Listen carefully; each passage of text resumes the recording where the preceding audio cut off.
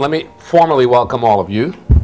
This program, Off Target, an in-depth look at target date investing, is one of a series of events we've been conducting to reach out to our Boston University alumni here in New York and through our webcasting around the world.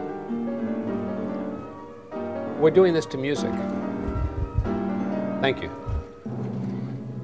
We respectfully request that all electronic devices be disarmed. Tonight we're joined by a panel of 3 finance and investment professionals, and please allow me to introduce them to you. Zvi Bodie, to my immediate right, is the Norman and Adele Barron Professor of Management at Boston University. He holds a PhD from the Massachusetts Institute of Technology and has served on the finance faculty at both the Harvard Business School and MIT's Sloan School of Management. He's now ours. Professor Bodie has published widely on pension finance and investment strategy in leading professional journals. His books include Foundations of Pension Finance, Pensions in the U.S. Economy, Issues in Pension Economics, and Financial Aspects of the U.S. Pension System. His textbook, called Investments, is the market leader and is used in the certification programs of the Financial Planning Association and the Society of Actuaries. His textbook, Finance, is co-authored by Nobel Prize-winning economist Robert C. Merton. His latest book is Worry-Free Investing, a safe approach to achieving your lifetime financial goals.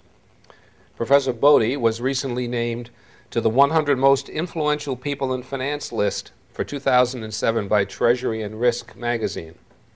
Tonight he will share all his secrets with us, at least his investment secrets. Professor William Samuelson will join us in progress. He's a professor of finance and economics at Boston University as well. He earned his PhD in economics from Harvard University. You're staring. He's the empty chair at the moment. He's transparent. In the words Samuelson and economics, there seems to be a familiar ring. That's because Bill was sired by Paul Samuelson, whose economics textbook is the backbone of college-level economics and has been for half a decade. So he's an outstanding economics professor both by training and by genealogy. Professor Bill Samuelson's research interests include decision-making, microeconomics, game theory, experimental economics, bargaining, and competitive bidding. He's written numerous articles from scholarly journals such as the American Economic Review, Econometrica, Journal of Finance, Journal of Risk and Uncertainty, Management Science, and Operations Research. He's co-author of 2 books, Game Theory and Business Applications is one of them, and Managerial Economics, and now in its 5th edition, is the second. He was awarded the John Russell Award for Teaching Excellence by the Executive MBA students in 1999. And finally, Jason Zweig. He is here. Jason is a senior writer at Money magazine, and there are copies of Money in your tables. He is also the editor of the revised edition of Benjamin Graham's The Intelligent Investor. Jason is recognized as one of the country's leading experts on mutual funds and is also cited for his views on the psychology of investing and the history of the stock market. His monthly column, The Intelligent Investor, takes aim at investing myths, misconceptions, and conventional wisdom, offering analysis and advice with a wary eye. Mr. Zweig is a frequent public speaker and has made numerous television and radio appearances, including on ABC's Nightline with Ted Koppel, on CNN, on CNBC, on MSNBC, National Public Radio, and the PBS shows The News Hour with Jim Lehrer, and Nightly Business Report, and That Money Show. He's an equal opportunity appearer. In addition, he's a director of the Museum of American Finance in New York, which is an affiliate of the Smithsonian Institution. He's also an associate editor of the Quarterly Journal of Behavioral Finance. Mr. Zweig's new book on the neuroscience of money will be published by Simon & Schuster in September of this year. We welcome all of our panelists, including our virtual panelist, who will be here momentarily thanks to the American airline system. The topics the panel will address this evening, and these are just some of them because this is going to be a dialogue between you and they, so the topics will be whatever you choose them to be, But the general topics are target date funds in defined contribution plans and suggestions for lower risk investment approaches. The need for tips, not stock tips, but treasury inflation protected securities. And the need for insurance in defined contribution plans. And finally, the quality of education available to plan participants today and suggestions that participants require more information about potential investment risks than we presently have. A word on the logistics of this panel discussion. This event is being webcast live. Guests are invited to participate. In fact, you're required to participate by asking questions, but please speak into the microphone. We'll have two women with microphones in the audience. And that way, everybody here will hear you, and everyone at the webcast end of this performance will hear you. Please remember, as I asked earlier, to turn off all your cell phones and electronic devices. Thank you very much. Perhaps I'll begin with an opening question, and that will stimulate some on your part, I think.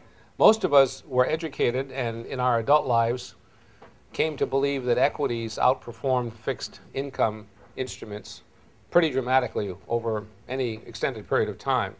And yet some of these scholars sitting before us think that equities may not be a very good idea for retirement accounts. I thought I'd begin by asking them to please explain themselves. Professor Bodie. Be happy to start, Lou. I know the conventional wisdom that is preached at all the websites and investor education pamphlets is equities for the long run. If you want growth, if you want inflation protection, you ought to keep a substantial amount of your retirement money in equities.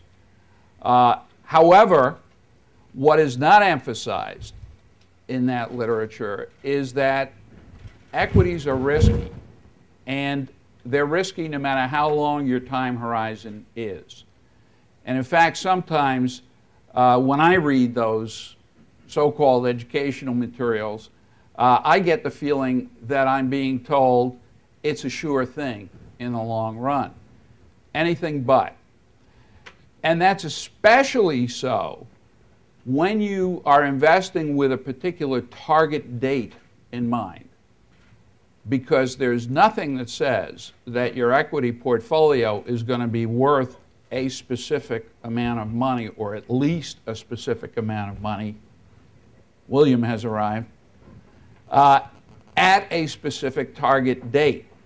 So my view of what's wrong with the target date funds, which have now become so popular as a solution for people who don't know how to invest their money in their retirement account, is that as people approach retirement, they ought to be put into something very safe. In other words, something that guarantees them an inflation-protected income level in retirement. That's entirely feasible today. As they approach retirement? Yes, as they approach. So how about the 35-year-olds in the audience? Well, 35-year-olds, it's a different story. They're the major consideration that comes out of the, both common sense and the economics literature, is it all depends how risky your major asset is. Your major asset is your earning power. When you're 35, it's, for the vast majority of Americans, the largest single asset you have is your human capital. If your human capital is safe, like if you're a tenured professor at a major university with a boss who gives raises every now and then, then clearly in the rest of your portfolio you can take some risk. You might even want to be 100% in equities. But if you're like my son-in-law and you're an investment analyst who earns your money, who earns his living from the markets, his human capital is like a stock. He's already invested in the stock market. So I keep telling, and he's 35, I keep telling him, I hope that your retirement portfolio is invested in inflation-protected bonds. I hope for you, for my daughter's sake, for my granddaughter's sake. And of course, he ignores me, but there's nothing new there. Yeah. Welcome, Bill. I'm glad to be here. Better than sitting on the tarmac at JFK. You have been introduced. Great. And we're delighted that you're here safely. The question that Zvi was responding to was my opening question before we take questions from the audience, and that was, given the conventional wisdom of the performance of equities over bonds over the long pull, why would we be so concerned about that in the writings we read from all of you on retirement savings and the fact that equities are too risky? So Zvi just gave us his response to that. Would you care to respond? Yeah, my question, I usually agree with Zvi some of the time. I'll take a behaviorist approach. I think people don't do enough analysis and thinking about it. So the first thing I'd say about life cycle funds, target funds, is you have to be in the game. Most people, if you look at it, don't even invest in 401ks unless they're made to. It's the default option these days. So I do a lot of research on status quo bias, and the status quo bias is oftentimes to do nothing, to have a slightly more expensive apartment when you're 35 and have discretionary income to spend and not actively save it. Then the question of when you do save it, how do you allocate it? Again, there's a lot of inertia. If your 401k option is invest 3% as the default, people invest 3%, or invest 0. If instead it was raised to 9%, the employer was giving you a default of 9%, you get savings 8%, 9%, 12% sometimes. So there's been surveys about how much people want to save, and the answer comes back oftentimes, I want to save 15%. Are they saving adequately? They answer this next question. 2/3 say no. Of the people who say no and intend to save more, how many actually do it? About 15% of those people actually raise their contributions. So I'm for a little paternalism. Give people help and keep it simple and make the defaults such that you save more. And then my other default, I agree with Zvi to some degree. I like target life cycle funds because it makes it easier. I would like to have it fine-tuned to how much risk you're willing to take. Your age, obviously, it's tuned to. And another variable which is important is how much risk you can take on is not just your human capital, which I agree upon, we wrote a paper about it, but also if you've got a big asset by the time you retire, like a house. It's an issue of how you treat that asset. Is it part of your financial wealth, which allows you to take on some more risk, or is it simply a consumption asset, which you're not going to use as a financial asset? That's an important, I think, decision. You mentioned that young people would typically prefer a better apartment, a little more discretionary money. That's a stereotype. And I'm not disagreeing, but I'm thinking that that's in the human condition. When you're 35, you're immortal. When you're 60, you realize that the end is closer than the past. But I'm wondering, if it's part of the human condition, what can we do to educate the 35-year-olds, just use that expression, to be more serious about the life after work? Right. One thing which BU does, which I'm a big fan of, is in the discretionary retirement contribution, you always have the option to do the max. So if I'm trying to optimize as an academic, I'm willing to do it like as much as the next guy is, but I can't figure it out. It's a lot easier for me to say, look, I'm going to max out my discretionary retirement space, baby, and keep that money out of my hands. And I have to look up each year what the max is. It's a formula.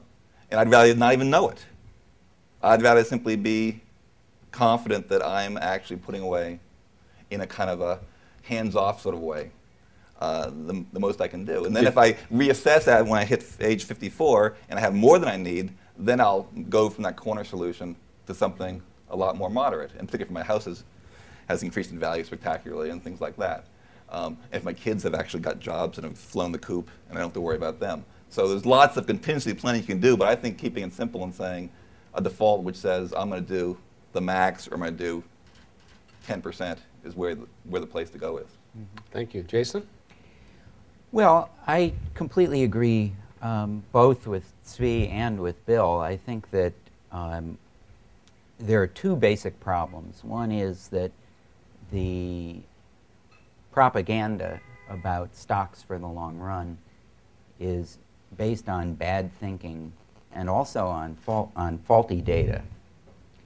And the other key problem is that human behavior is an obstacle to human success when we invest. The whole reason investing is endlessly interesting is because it brings out human nature at its best sometimes, and primarily at its worst. And when you combine both of those factors, you have a really difficult problem. And I think the financial industry, partly because of the way federal law is set up and the way regulations are designed in this country, has done a pretty poor job of helping people with these challenges. You know, one of the things that have emerged from the neuroeconomics research that I discuss in my book is that there are actually two systems in the human brain. And so if you think about saving money for a goal a few days from now, that's likely to be very emotionally rich to you. Or maybe put it in a way that's more appealing. If you think about getting money tomorrow, that's exciting. If you think about getting money 10 years from now, it's nothing. It's not even unexciting, it's just nothing. There's no feeling. And in fact, if you scan the brains of people who are presented with choices like this, would you rather have $11 a week from now or $10 6 days from now? People will almost always pick the $10. If you move that choice farther out in time and you say, a year from now, would you rather have $11? Or 364 days from now, would you rather have 10? Then people are willing to wait for the extra dollar because it doesn't seem to matter. They say, well, it's another $1, why don't I wait for it?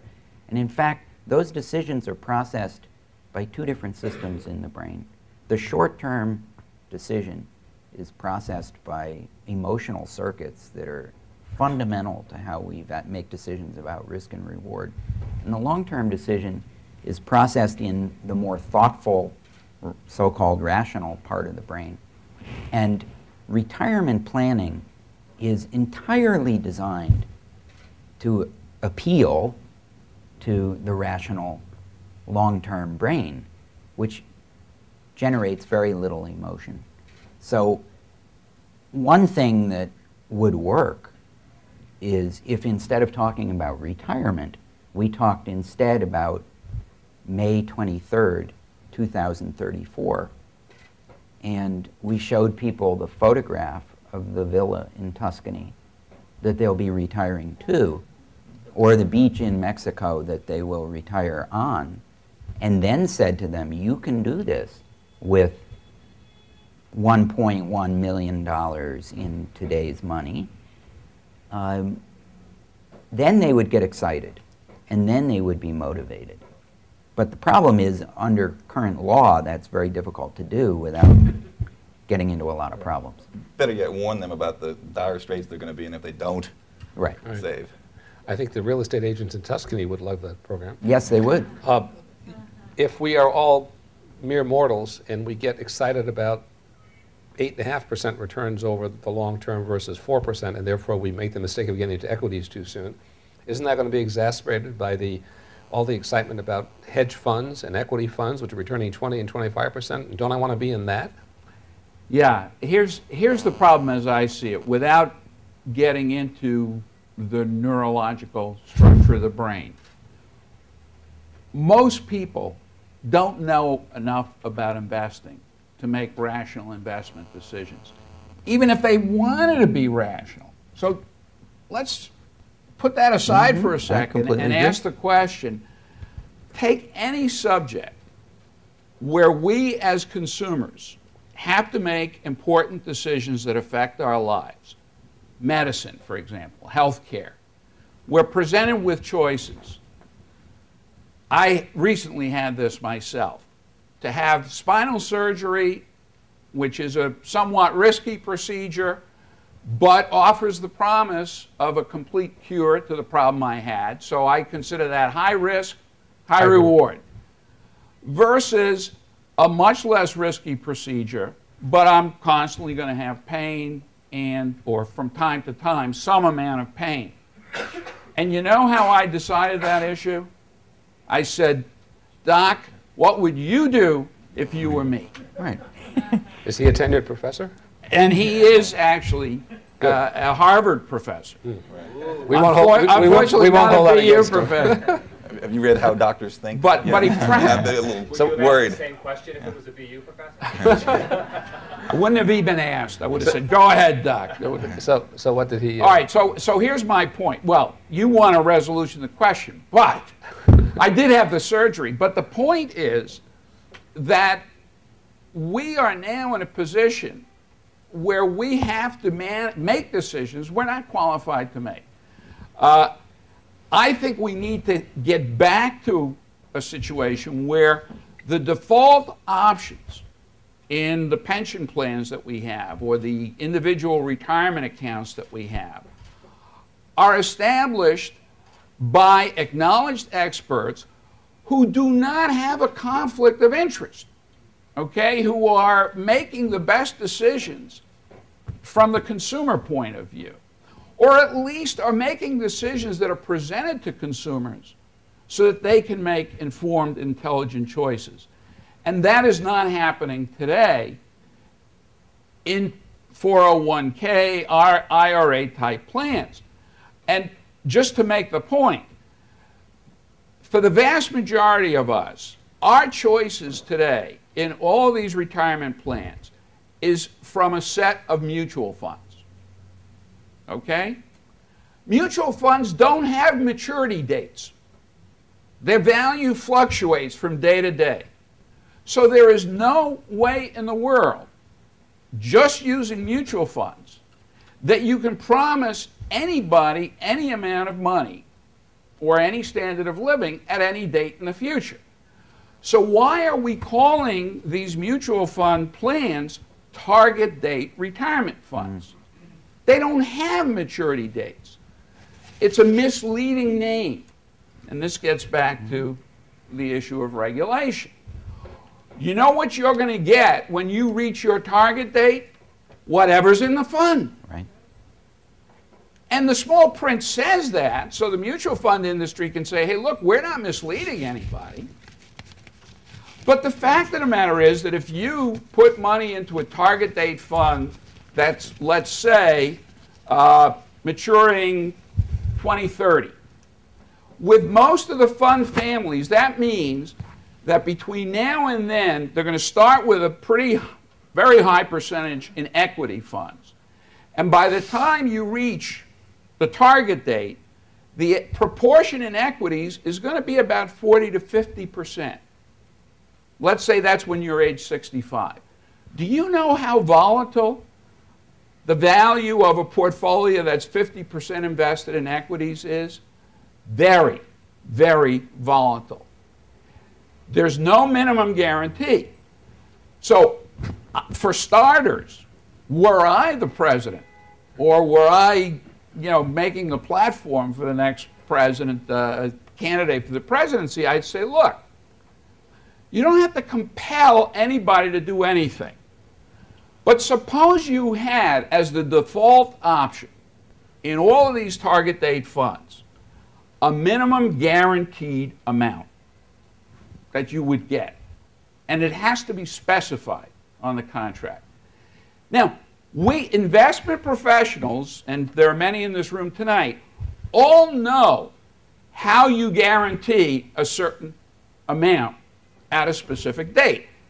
It's called fixed income instruments, okay, not mutual funds, with or without inflation protection. I'd be in favor of with inflation protection.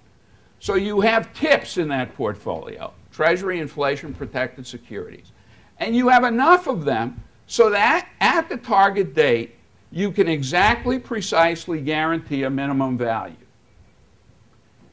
That, to my mind, is what ought to be done in these funds. So in that example, you could guarantee, I'll make up a number, of 4% return by 2030. Alternatively, you can get into a non-guaranteed one, and you might make 8 or 10%, or you might lose. Exactly. You give me the choice? Exactly. Now, the question, see, the problem is in a lot of these 401k plans, largely as a result of, in response to our understanding how people make decisions or don't make decisions, people are going to wind up in some default. And I think the default ought to be something that guarantees them an inflation-protected return, not one of these target date retirement funds. I suppose if the fund manager was optimistic, he or she could guarantee 4.5% with a max of 6. And if as a fund manager I could outperform that, I keep the 2 or the 3. Well, you see, here's where you'd rely on competition, right? But the competition would have, as a common element, some guaranteed floor. Right. Please, wait for the microphone, please. Microphone.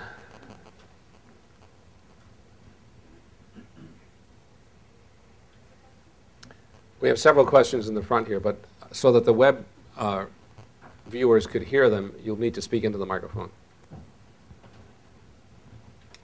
Thank you. You've mentioned several times Treasury inflation-protected securities. Now, from what I understand, those are backed by government debt, U.S. government debt to a certain extent. What if I don't have faith that in 30 or 40 years' time the American government's ability to deliver on its debt is what it is today? What instrument might you recommend if I was investing today to try to mitigate that risk? Well, I agree, but let's also let's also assume that the American economy has less of an impact on the overall world economy in 30 or 40 years' time as well. Is there something available today that you'd say would be comparable that has perhaps more of an international exposure? Well, sure. It'd just be an internationally diversified portfolio of inflation-protected securities. Interestingly, during the last 10 years, virtually every major government in the world has issued inflation-protected debt. Now, these are different inflation rates, right? So you could diversify across national governments. Mm-hmm. And it's a good idea, I think. It's a very good idea. When you asked the earlier question about stocks for the long run, one of the examples I like to give, which is Zvi likes to prove this point using option theory. I like to prove the point using history, because I think that's more accessible for most people. In 1904, a German industrialist named Paul Wolfskehl, who was an amateur mathematician, established what became known as the Wolfskehl Prize, which would go to the first mathematician who could solve Fermat's last theorem. Some people in the room are familiar with it. It was the biggest unsolved puzzle in mathematics. And he set the prize up with an initial endowment of 100,000 German marks, which was an enormous sum of money at the time, because he really wanted to flush out the world's best mathematicians to solve this puzzle. And that was 1904. And finally, in, I believe, 2001, Fermat's last theorem was solved by a mathematician named Andrew Wiles, who is not at BU. He's at Princeton, isn't he? That's correct. And But we have an offer out. I'm sure you do. Here's the astounding thing. That money was invested entirely in equities. It was invested entirely in German equities. Perhaps not the best asset allocation choice, but a very good one in 1904, when the German stock market was one of the most robust in the world. When Andrew Wiles received the prize, I believe he got about $50,000 US after over 90 years of continuous investment. That wasn't fees, was it? No, it was not fees. It was what people who believe in stocks for the long run would like to call capital appreciation. That's a dramatic example. Yeah, and it shows the devastating effect that time can have on an equity portfolio when the environment is not favorable. And it may not be. We seldom hear stories like that, but we do hear about the grandmother who bought 10 Pepsi shares in 1910, Right. and her grandchildren inherited $40 million and that sort of thing. Right. It's interesting that there are stories on the other side as well. Now, that doesn't mean that any of us, but I know Jason, is probably true for Jason, certainly me. That doesn't mean I'm bearish on the stock market. It just means, because I'm not, it just means I'm cognizant of the risk. Of its volatility, Correct. sure. Please, no, don't ask until we get a microphone. I think to a large extent what you're talking about depends on, again, is a person trying to more preserve what they're saving and its buying power, or they're trying to grow what they're earning. I mean, if you look at a difference, if you have somebody who's 35 over 30 years, the difference between getting 8 or 9% and getting, when you talk about tips, especially in a mutual fund, I mean, you have a whole nother layer of fees, which really cuts into the returns. You're not getting what With tips? yeah. No, you can buy them directly from the U.S. Treasury. Not in a 401k. Not in a 401k. Right, but that's what we're talking about. Aren't we talking about, no? Aren't we Well, talking about unfortunately, 401k? you Aren't we- can't. yeah. Unfortunately, you can't buy them at all in most 401k No, plans. well, they have tips funds. I mean, I don't know if it's That- offered, but yeah. Those are tips mutual funds. Right, but in a Defeats the defined point contribution of plan. having tips. But if you're talking about target date investing, aren't you talking about 401k plans generally, or no? Well, I mean, the specific topic that we were addressing was saving towards retirement, Right. for an adequate retirement, which means you have a target date, roughly speaking, in mind. Right, but so, again, if a person doesn't, it has a large amount of money, they're saving each year and they're more concerned with preserving the buying power of that savings over time, fine, through tips. But for a lot of people who maybe are not in that category, they need to grow their savings. I don't see. Well, let me Advocate that. And the other thing is, I think, in terms of equities, you know, you have to look at the broad market, whether you're in what classification. Are you doing small caps? Are you doing large caps? Are you doing some foreign or emerging markets? Are you mixing those all up? Not to mention that certainly in defined contribution plans, your dollar cost averaging, if the market takes a dip, you have the ability, you're buying more at lower prices over time. So, you know, for somebody who's 35 years old, I just don't see how you could advocate doing tips. Well, let me put it this way.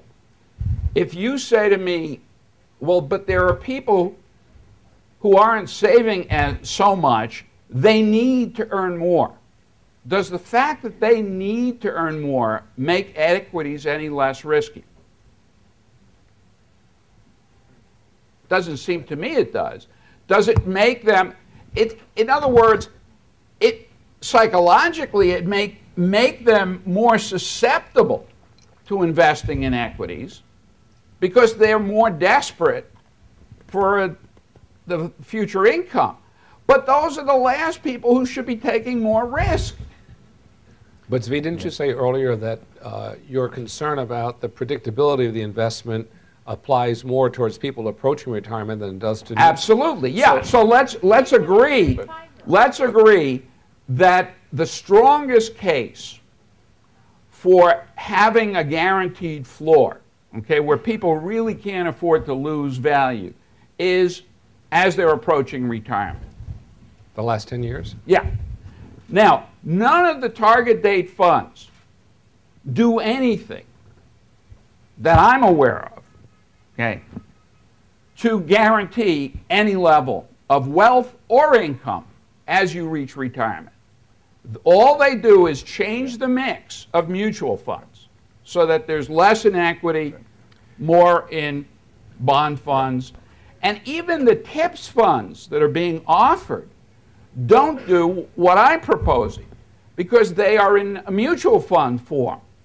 So they have volatility. They have no guaranteed value at a maturity date. Let me take it the other way. The best case for being heavily into equities, let's just do it on our fingers. If you can accept the risk, so you're not particularly risk averse, if you're young with a lot of human capital, which is relatively safe and relatively flexible. By flexible, I mean if you had to work longer to make up for investment losses, you could do it. If you wanted to retire early, you could do it. So it's not a 9-to-5 kind of job. It's a job where you can have extra earning opportunities. You know, at that point, the target life cycle funds, they usually start off about 88%. I just saw a paper from Jim Perturba across all the funds he'd surveyed, 88% if you're age 30. And then does a funny thing. It goes down to about 50%, but right at 65, between 60 and 65%, the average goes from 50% to 30%. No, that's changing now. Is it changing now? Well, this is as of 2005. They're pushing that up. Because what they want to do was kind of signal to people that it's time to be safe now in that last 5-year gap. They weren't doing anything that Zvi's advocating in terms of guaranteeing anything. All they were doing was kind of radically changing the mix of equities downward. But for example, people make a mistake all the time. Robert Posen I just made this mistake. He said, look, people are living longer. And because of longevity risk, that means that even as you approach 60, 65, you ought to have more equities.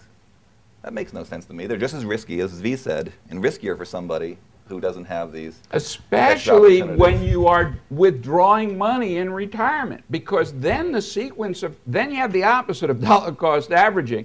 Then the sequence of returns makes a huge difference. If you have bad returns in those first few years, you could exhaust your entire fund. Well, I think Bob Posen's point is that if 60 is the new 40 in terms of our life expectancy, and if you scholars would say a 35-year-old could take more risk, then he would say a contemporary 65-year-old could take more risk because he's going to be productive till he's 85. Yeah. The solution is just you got to save more at the beginning. I That's the think. solution. I think. For example, I'd much rather have someone who's saving $1,000 a month and getting 7% return, chasing a 9% return in the stock market, let's say, with the risk. I'd much rather have, you can do the calculation. It goes, it accumulates a little bit faster because compound interest isn't that great. I'd rather have them save $2,000 a month. I personally am 75% in equities. But I have a financial advisor who, I don't worry about it, though. But he's only 32, which explains. Yeah, exactly. And I'm a pretty risk-loving, flexible kind of guy. One size does not fit all. Right. Right, but you're advocating for other people that they should, Default options. I'm advocating the default option should be a bit more conservative and should have much higher savings rates. Oh, I'm sorry. I'm sorry. There's a microphone? No, we have a question with a microphone behind you. Yeah.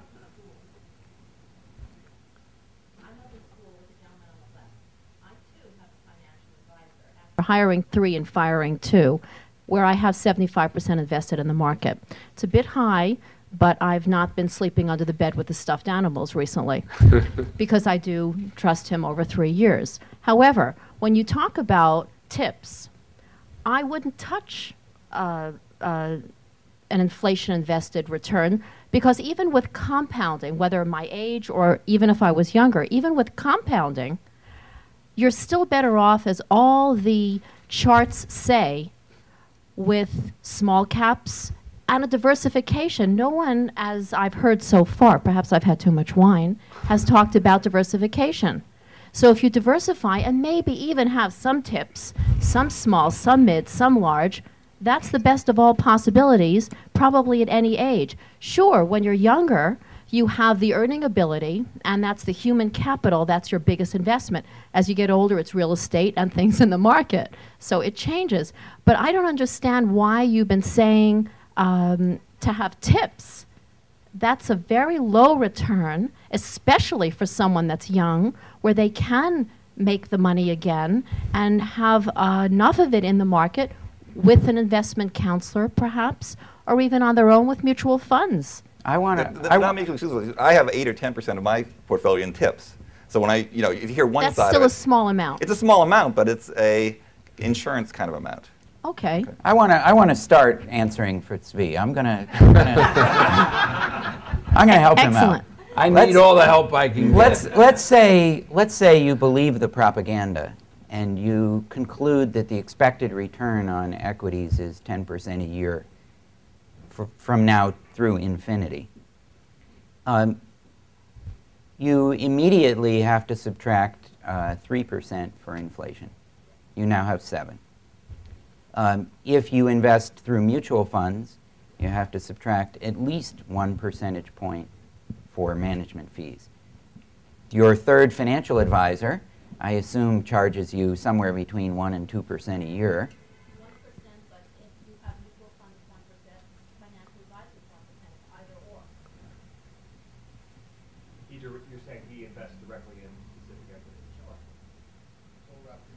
Ah, okay. He's,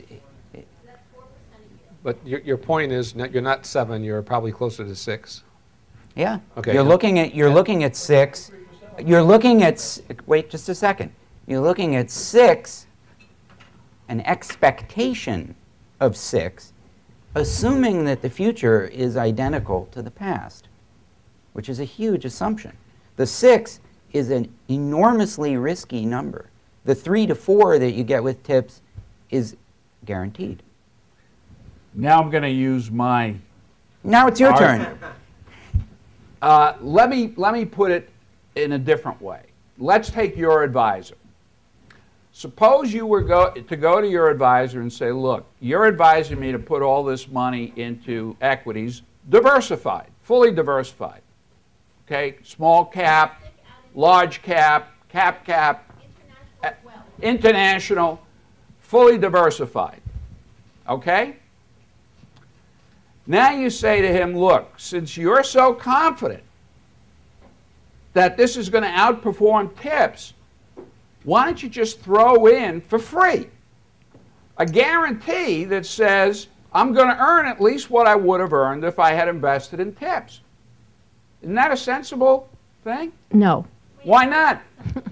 It's not sensible because no one gives you that type of guarantee. Why not?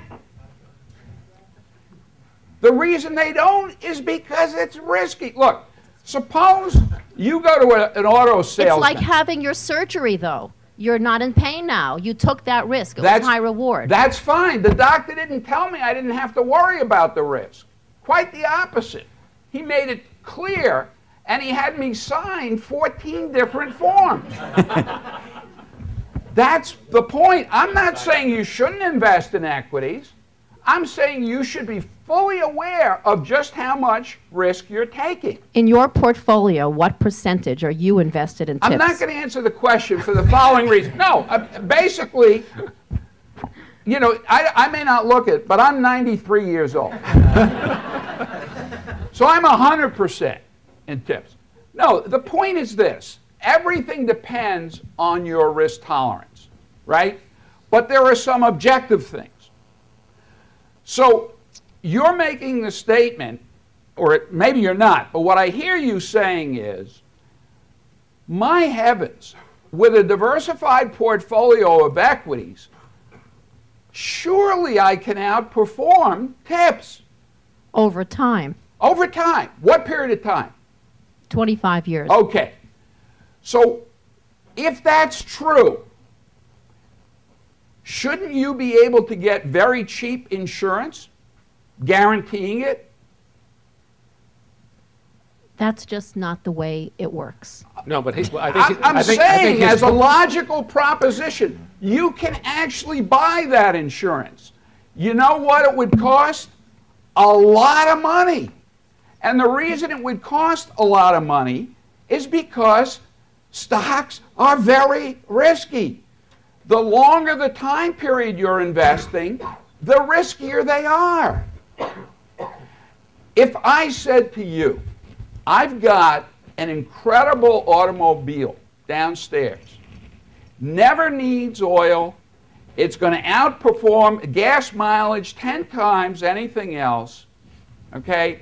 And it'll cost you, you know, I know you can't afford that much, so for $100,000, I'll let you have this car. Okay? No guarantee. Okay? But trust me. Would you buy that car without a guarantee? I don't think so. So if your broker says to you, equities, a diversified portfolio of equities, for sure is going to outperform tips, that you're going to do without a guarantee? He never said that. I wouldn't do that. Yeah. It's a risk. I understand that. But I've made more over time being invested in equities you know than what? tips. My house has never burned down, and I've been living in it for 20 years. I still buy insurance. You know, I think before his surgery, he was very mild-mannered. right. This is true. I used to smile, never say anything. One other But thing I think Professor Bodie's point is that the volatility is real. on the 25th year, if God forbid that was the year you needed it all, that may be a really bad year to get it, even though over time it's going to outperform treasuries. So because all the mathematicians in the world understand this, he's saying, therefore, you cannot buy cheap insurance because everybody appreciates the fact that it's just too volatile, although you may end up being absolutely right. In your 25th year, if you go after it all, it may be hugely accumulated in that particular year. I'm in talking to Professor Bodie, and I'm not his student, although I wish I were.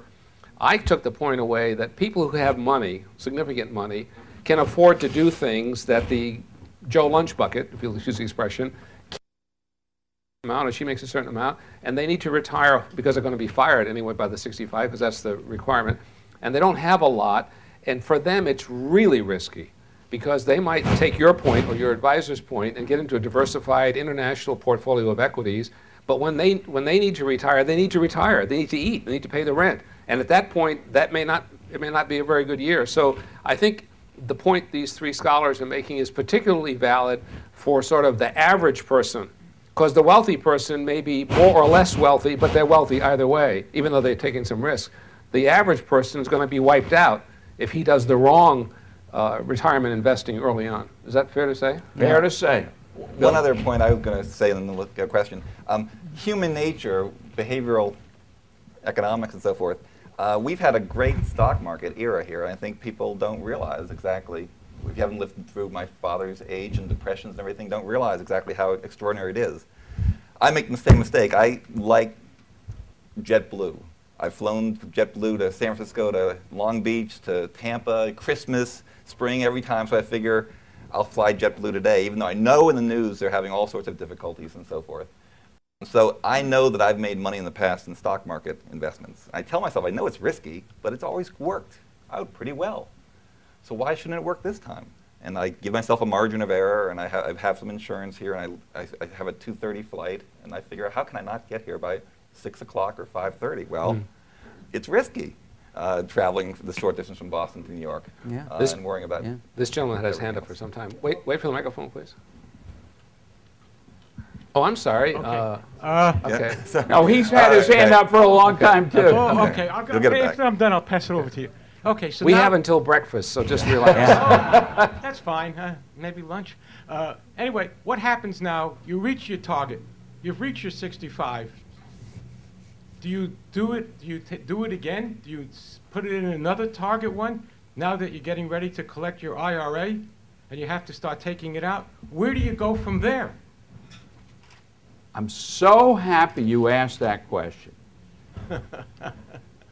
No, really, because this is one of the biggest needs, is fairly priced life annuities that have inflation protection. In other words, again, if we're concerned about Joe Lunch Bucket or even Zvi Lunch Bucket, there is some minimum level of spending that I want to protect in retirement. So what I would like to do is buy highly rated insurance company annuities that guarantee to supplement Social Security, that last is my whole life, fully protected against inflation. Those now exist. Not only do they exist, but we are now offering them to all BU employees on a competitive platform. Is there anything left for the heirs, or does it all disappear at it disappears. Anything you annuitize doesn't last for the heirs. So my approach to this is to say, the first thing I owe my children is that I don't become dependent on them. I want to make sure that I have enough income for the rest of my life that at least they don't have to be burdened by me. If there's something left over, if Lou gives me a big raise, great. You know, there'll be something left over. But primarily, I want to make sure that I don't become dependent on them. And by the way, what I'm saying reflects the attitude of a lot of boomers. You know, there have been endless surveys of the attitudes of the boomer generation. One of the things we didn't mention was many boomers don't really plan to retire, at least not fully. And so the so-called savings crisis that we hear about so much may be overblown. Okay? Because if you're not going to retire, you don't need to be saving that much as long as you have good health insurance in your old age. So I think we should be thinking a lot more about new forms of insurance and a lot for the boomers and a lot less about mutual funds and mutual fund products. That's where I'm coming from on this. We're going to go back to the... We usurped his question. I'm sorry. Thank you. I have a couple questions. I happen to be a certified financial planner and a financial advisor, so I have a lot of frontline experience. A question for Professor Bodie, first of all, or sort of a comment and a question. It seems to me that your attitude towards target date investing and just the 401k marketplace and retirement planning is one that's sort of static. You're not considering individual issues. You're not considering asset allocation for that individual. You're not considering the worth of active planning throughout the process. No, that's Rather, not true. it's a static thing in your mind. Do you want to No, comment? that's not true. It's from the consumer point of view, right, the end user. I don't think that the consumer wants to be actively involved in asset allocation. Just like I don't want to be actively involved in the upkeep of my computer or my automobile or anything like that. So I'm going to, first of all, try and buy something that needs a minimum of that type of attention. And I'm going to go to experts, expert financial planners. By the way, I should say here that I just came back a couple of weeks ago from the National Convention of NAPFA, which you probably know is the National Association of Personal Financial Advisors. And I did a 4-hour workshop, which is a little bit longer than I think we have on this subject, with a group of 100 financial planners, all of whom thought that I was right on. Because what I was saying to them was, fundamental element in retirement planning has to be a layer of guaranteed income. And that's what all of them tell their clients. Now, of course, on top of that, you know, whatever is going to be put at risk, there are many ways to do it. And many financial advisors are also investment advisors, and they get involved in that. But many financial planners are not investment advisors. They just subcontract that out to mutual funds. But that particular group of financial planners was extremely receptive to this idea. But don't you think that the target date investments are a result of people not wanting to pay for high-end financial planning, don't want to spend the time actually figuring out what it is they're going to need to live annually and then go in that direction, which is really the target right way to do date it? funds are for the people who can't afford financial planners. One big problem, let me give you an example of where it's a big improvement over what was done with that.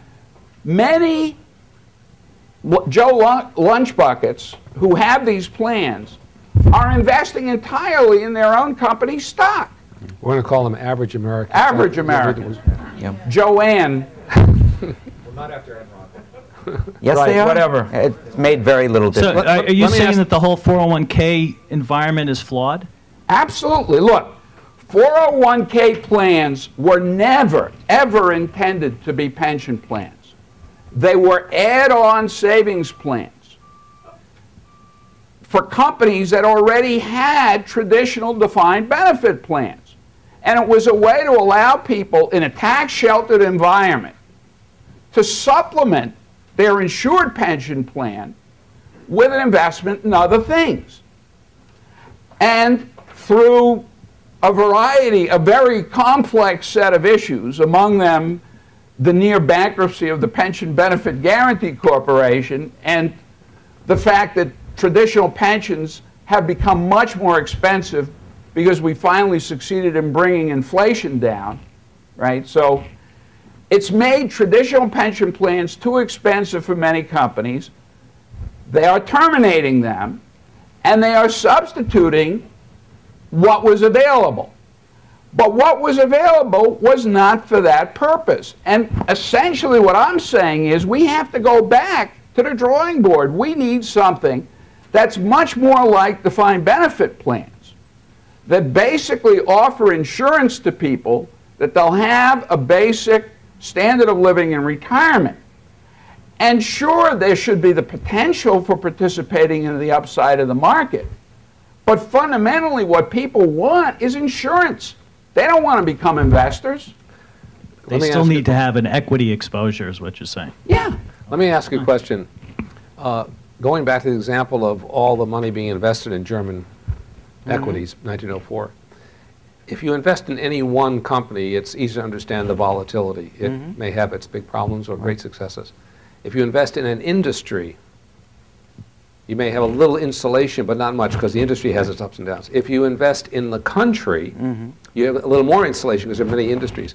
If you have a portfolio made up of funds of equities of small, mid, and large cap stocks across all industries, across all countries, you'd have obviously mathematically less volatility, although there'd still be some. Right. But the other thing There'd is... still be a lot. But you would think that scholars like yourselves could compute whether or not there's a business called insurance on that, what I just described. Sure there is. And if there is, you can insure a return slightly better than inflation, some return, and make money on the difference if you believe in your own math.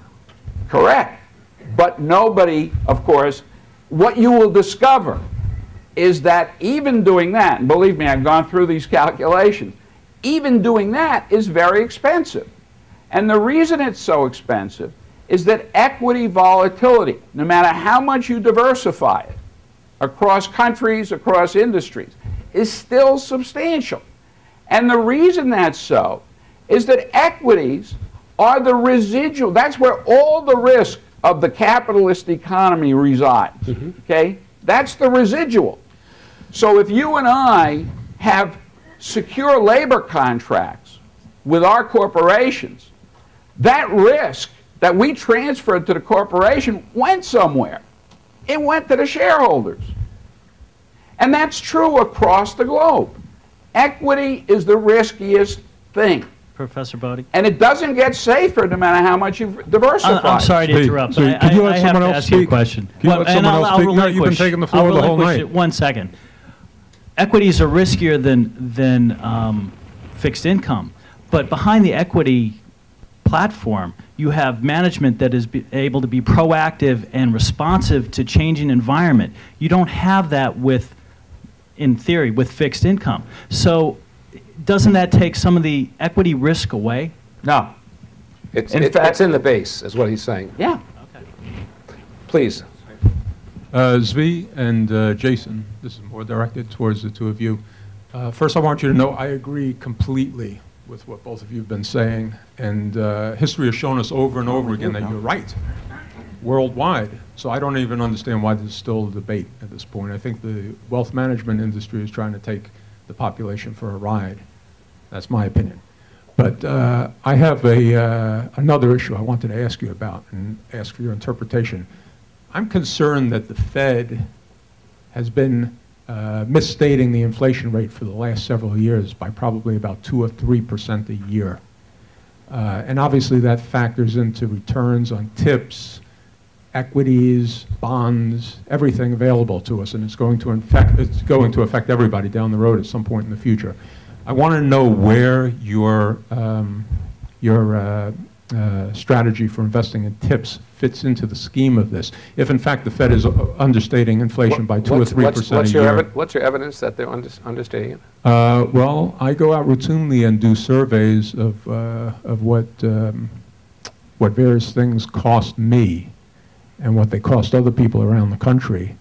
And I find that for the last probably 4 to 5 years, the rates are actually a couple of percentage points higher than what's being fed to us. There may be a New York CPI and there may be a U.S. CPI. Well, there are. Well, there are different geographies. Yeah, but it's not even a geographical thing. I mean, the Fed routinely changes the weighting of certain things that go into the calculations. Let me respond to that, and then I'll let my colleagues.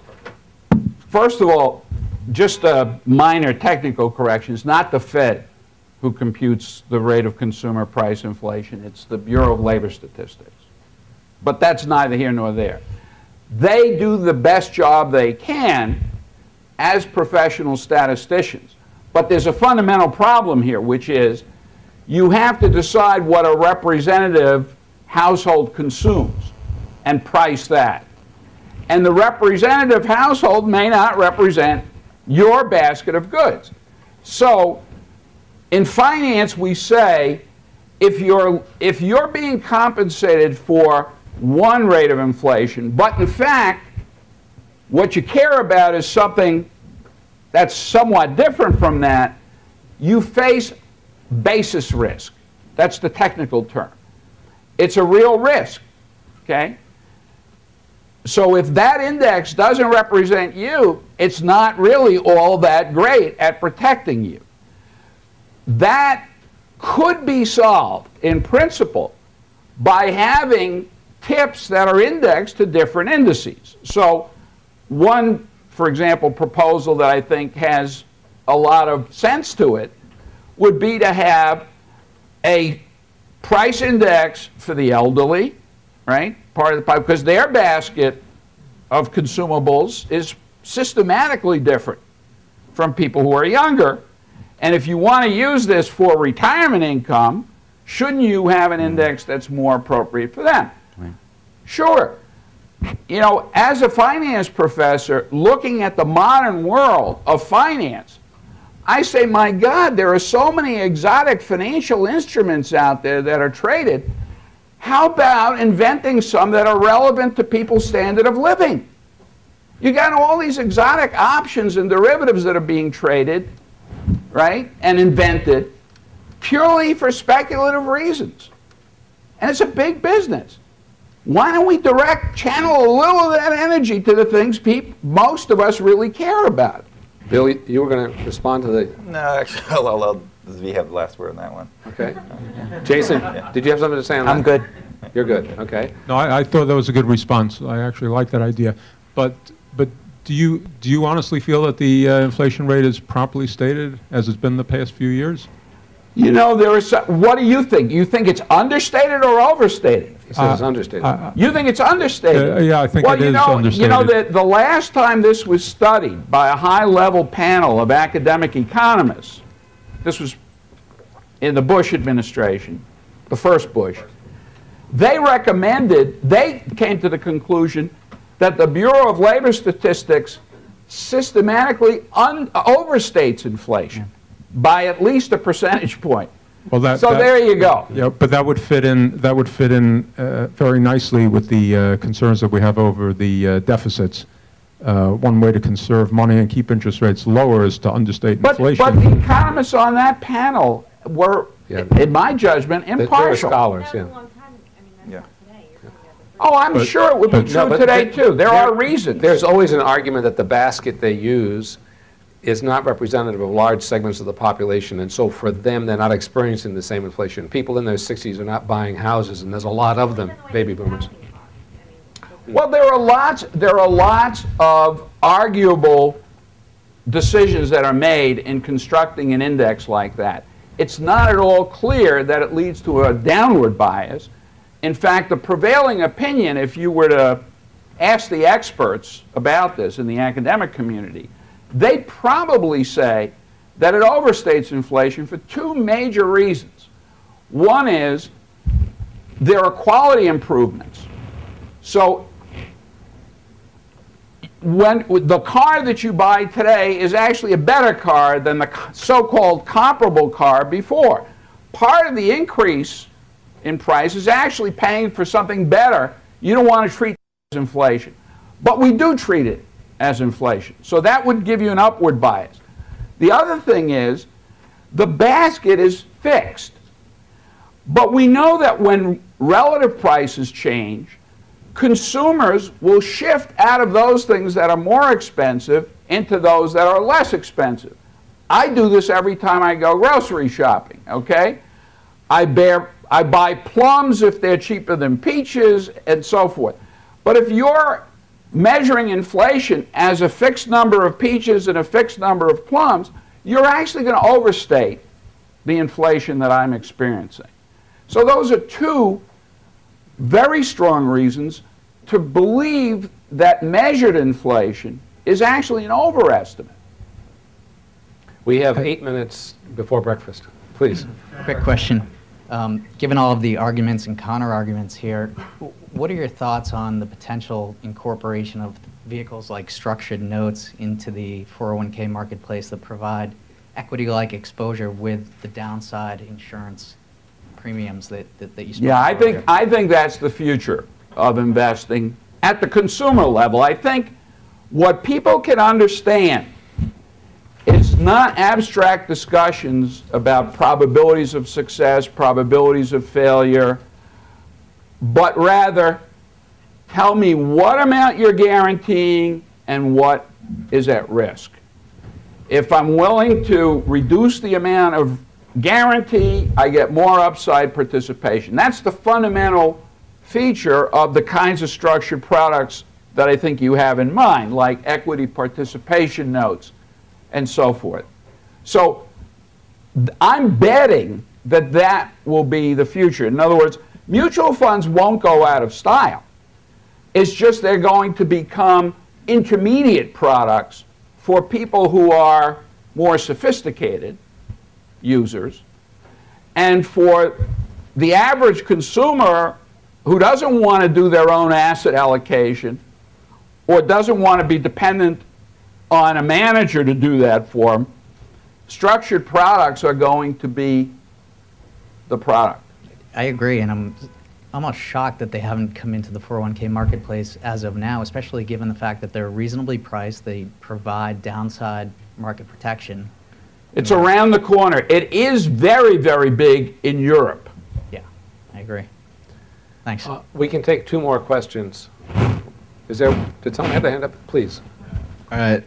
Blackstone private equity firm will be making its initial public offering at the end of the month. Do you see this as a growing trend of private equity firms becoming quote-unquote public equity firms? Well, there are 2 counter trends, right? Because there are a lot of public companies that are going private. So there's a kind of this and that going on. No, I don't see that as a big trend. Jason? I think there's sort of a natural ceiling on that trend because the clients of these firms tend to be very powerful. They're the largest pension funds in the country and in the world. And the amount of fee disclosure and personal income disclosure that goes along with an IPO is not going to be very popular with those clients. You know, now that everyone in America knows that Steve Schwartzman, you know, is going to be worth $8 billion, not all the other private equity guys are going to be rushing to market. They don't really want everyone staring into their underwear all the time. Bill? Ditto. That's a good point. Yeah. So based on those responses, why shouldn't I be shorting it the second I can get my hands on it? Why short it? We're not saying that it's not going to sell it may go to a big premium after it goes public, but the question is, will other private equity firms follow that trend and go public? And I agree with Jason. I couldn't have said it any better. Well, I guess I would add one minor point, which is there's a prevailing belief, which frankly reminds me of the stocks for the long run belief, that private equity investors are sort of a superior life form who know how to double the return on anything they invest in. And there's a good reason to be skeptical about that. I'm not telling you should run out and short it, but it's interesting to think about the fact that the last noteworthy investment Blackstone made was in Office Equity Properties, which was Sam Zell's real estate firm. Sam Zell is probably the shrewdest real estate investor in history. If he's selling, I'm not interested in buying. Sam, you know, could wear hobnail boots and step on a dime and tell you whether it was heads or tails. And if Blackstone is buying from him, I don't want to be buying from Blackstone. Do you think China's $3 billion investment is noteworthy at all? Yeah, I think it's, I think for all the obvious reasons that have been discussed in the newspapers, I mean, I think the Chinese government is looking for other ways to recycle all the dollars it's getting from us. And also, Blackstone wants to get, its toe in the door in China. And, but I don't, think back to 20 years ago. I was just going to say when these buildings across the street were bought by the Japanese, and the cover of Newsweek and Time said Japan was taking over America. Pebble Beach. They bought Pebble Beach for $400 million, and then they went bankrupt. Basically, everything they touched went bad.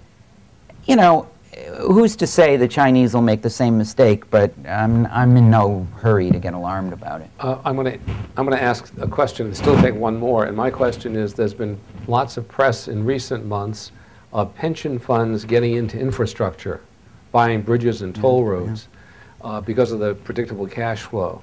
Does that give you any more comfort that that money is safer than it used to be when it was in equities?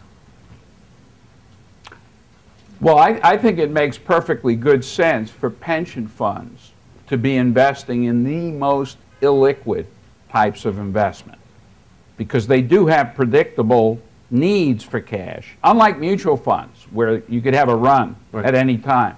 Mutual funds need liquidity. Pension funds don't need liquidity.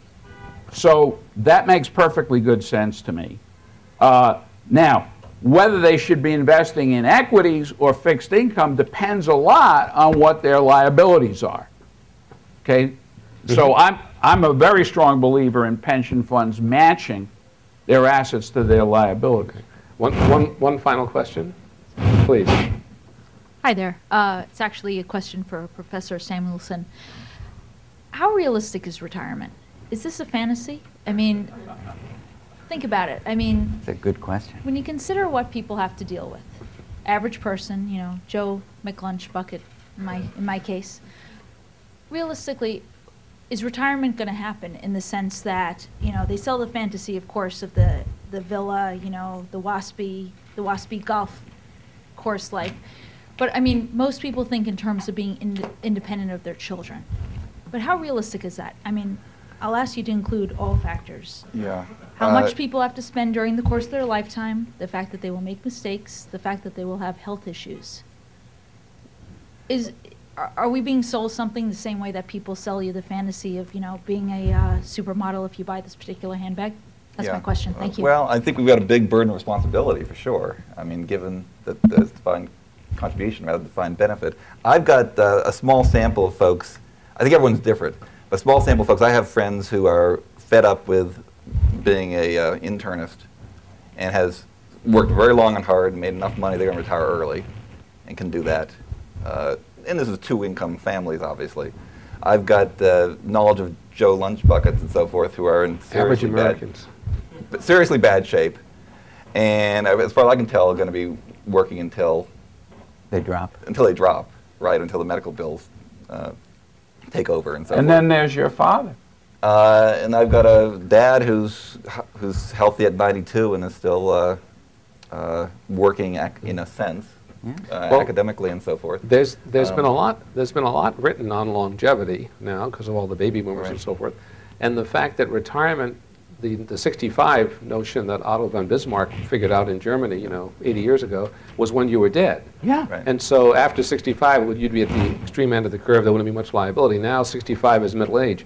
And so the question of retirement that she's asking, I think is an important one because people are seeing themselves as having multiple careers, multiple educations, unfortunately multiple marriages, lots of multiple things, where it used to be just a circle. You started, got educated, got married, worked and died, and now there's this going in and out. And if that happens into the 70s and 80s,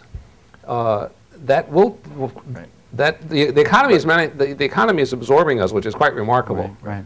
But I didn't really answer your question, so I'm more optimistic in the sense that if you keep things simple in terms of savings and investment behavior, and get people. I think it's a blip that the savings behavior has been so deficient over the last 25 years. I think if you went 20 years from now, given longevity and so forth, I think savings would be a lot different in the U.S. I hope they are.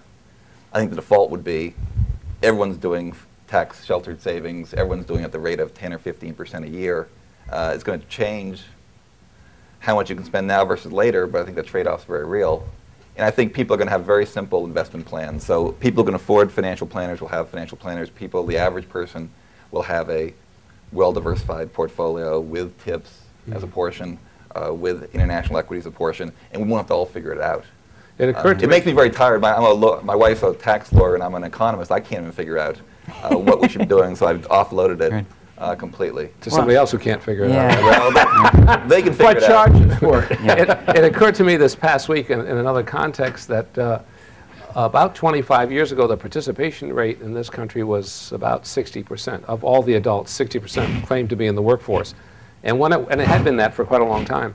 And the economists, as I recall back then, consensus that 6% unemployment was full employment because of churning from job to job. And now you dial forward to where we are now with all that we have to complain about. We got plenty to complain about. We have 66% participation rate, which includes now some older people. We have 12 million, maybe 15 million undocumented workers who are working. We have globalization, which has taken jobs away from this country. We have technology, which has taken more jobs away than globalization. If you told an economist that 25 years ago, that's going to be the scenario, it'd be Armageddon. And in fact, we have a 4.5% unemployment rate, which is absolutely incredible to me. Yeah, that's a wonderful point, Lou. You know, I think that it's very easy to confuse being pessimistic with being wise. And I think cynics are wise. I think pessimists tend to be foolish. And it's not that America is founded on optimism and I'm an American, so therefore I'm optimistic. It's because pessimism isn't very useful. And the human species is evolving continuously. We're evolving very rapidly even now. It's important to realize financial markets, as we recognize them, are a few centuries old. Money is a couple of thousand years old. A human lifespan longer than an average of 35 years is only a few hundred years old. Our minds and brains and bodies weren't really designed to think about something 30 to 40 years from now. But we're learning. And as Bill pointed out, the system is getting better. The kinds of reforms that were introduced last year to impose mandatory default choices in 401ks are going to make a big difference in how much money people save. And habits will form. People will do better. And the point I would make just in response to the rather heated arguments we had between the floor and the stage is my point about tips or equities is very simple. Investing is not about certainties. It's about probabilities. And the fallacy that people have concluded about equities is that the equities are guaranteed to give you a superior return. They are not. I have most of my money in stocks because I think the probabilities suggest that's not a bad idea. I would never put all my money in stocks, no matter how diversified I can get, because there is no guarantee. And I also don't think age is the only factor either, because how much risk you should take is the most complicated decision you could make, and it's not purely a function of where your hairline is on your head. Thank you. That's a good summary. I want to thank everybody for joining us tonight. Several of you had said that you'd love to come to more of these, and make certain that our folks have your business cards so we can keep you on the mailing list, because we do 2 or 3 or 4 of these in New York every year. And we get some really good professors to come to some. They're my friends.